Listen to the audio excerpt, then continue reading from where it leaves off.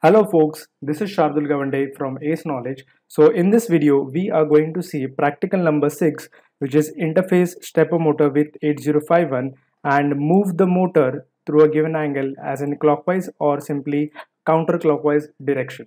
So let us first understand what exactly is a stepper motor. So a stepper motor is an electromechanical device in which electric currents are passed and the motor rotates or the disc simply rotates.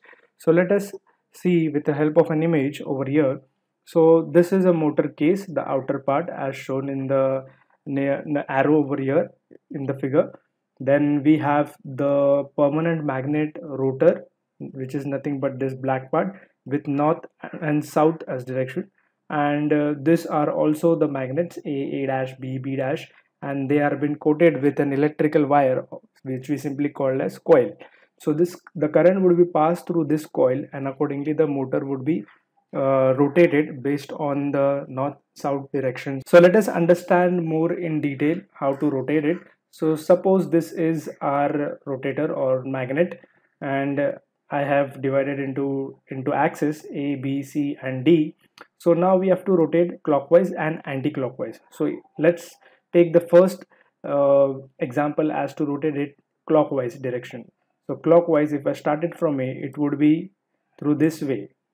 Yes, so this is my clockwise direction from point A. So I want to rotate first my magnet or rotator in clockwise direction. So in order to commit from A to D, D to C, C to B and B to A, so we'll work with the quadrants as what we have seen in maths. So A to D, this is the first one, first quadrant. So I need to pass the current from A and from D, okay, as in the figure over here, A and B. So current would be passed to this magnet from this coil A and through this magnet for B, okay, in order to move it to this direction in clockwise to the right of our side. So if you see, A current should be passed through A and through D, which means the value of A would be 1 and the value of D would be also 1, and the rest of the value B and C would be 0. Okay, next, now I want to move it from D to C. Okay, so current should be passed through D and through C. So C and D values would be 1 and A and B values would be 0. Okay, now next, again it should rotate in this manner as shown in the as the arrows are shown.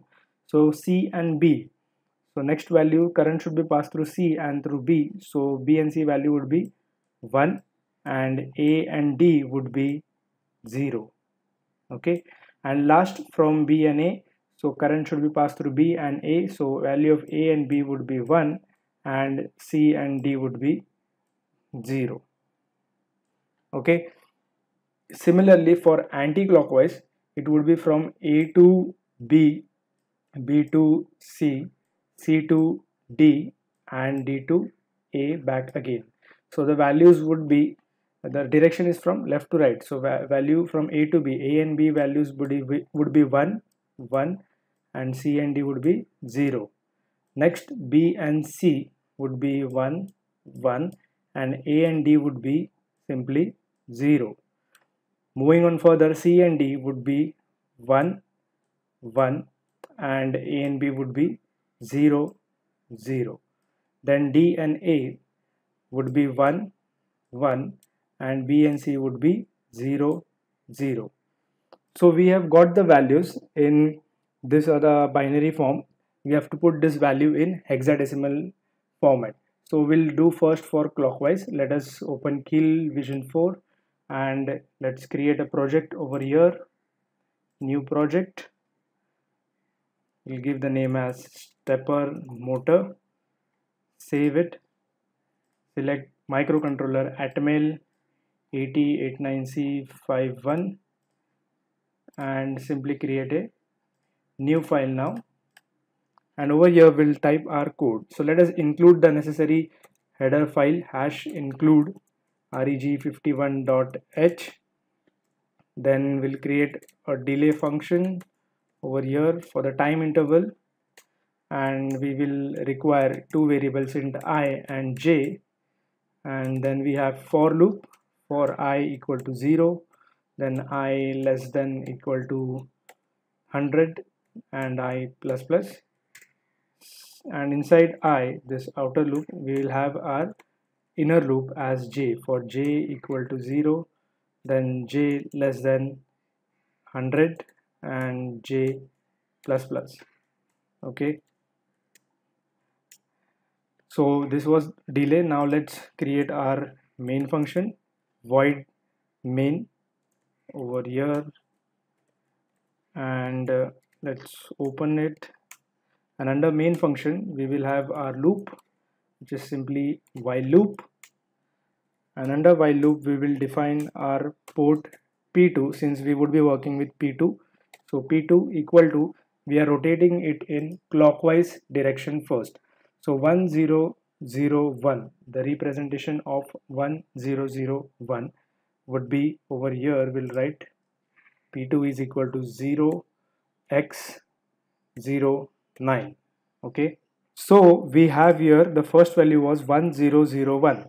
So the representation of 1001, if you check it over here, 1001, so decimal value of 1001, this one, so its decimal value is 9 and hexadecimal value is 0x09.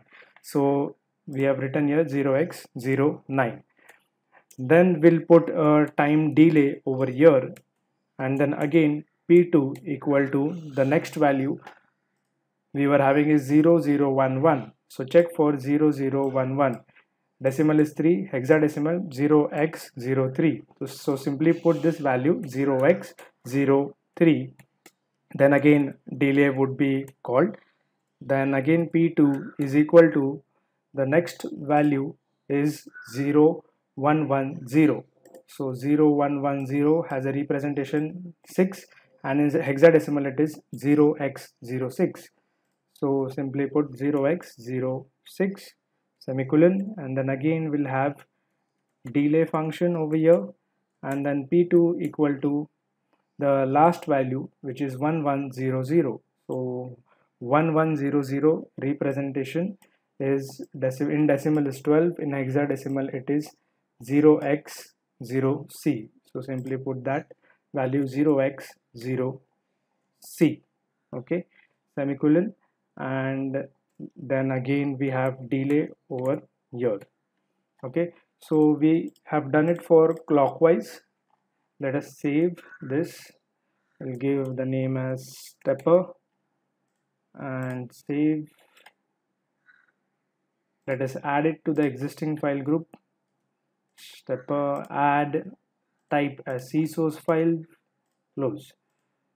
Okay, now right click on target and make some necessary configurations first. Change the frequency to 11.0592, and in the output select over here create hex file.